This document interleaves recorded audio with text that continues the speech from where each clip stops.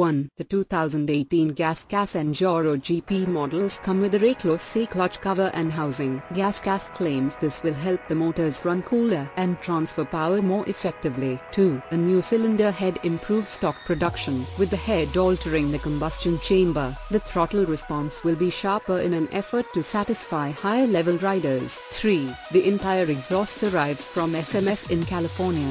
4. The KYB fork tubes are upgraded with a low-friction black DLC coating. The result is smoother suspension action. 5. Germany's Trig makes the red anodized triple clamps. They're lighter and more rigid than the standard triple clamps, plus they're red. 6. Mounted on the Trig top clamp are new handlebar clamps, which hold rental twin-wall 997 handlebars from England. Like the triple clamps, the handlebar clamps increase rigidity and feel. The rental twin-wall 997 bars have a Honda CRF/Kawasaki KXF bend and are known for their strength.